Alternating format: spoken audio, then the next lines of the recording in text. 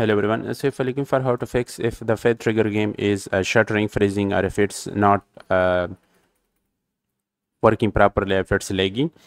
So for that, what you need to do is simply first you need to turn off all the background app that's currently running on your device. So simply go to search bar. Here you need to search for background apps, and then you need to turn off all the background app that's currently running on your device. So once you turn off the background apps, then start the game again and check it whether the issue is fixed or not. So if there is a lot of background apps is currently running on your device, it can use a lot of your RAM memory, and it causes this type of issue. So the first thing is simply turn off all these background apps. So once you do that, then start the game again and check it whether the issue is fixed or not. Also, you need to simply restart your device and then give admin permission to the Steam.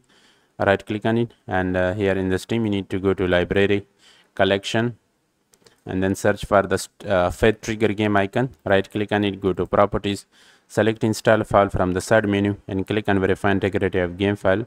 So when verification is complete, start the game again and the issue will be fixed. So these are some of the best things to do to fix this type of issue in the game. I hope this will help you, and subscribe this channel for more informative videos like this. Thanks for watching, and see you in the next video.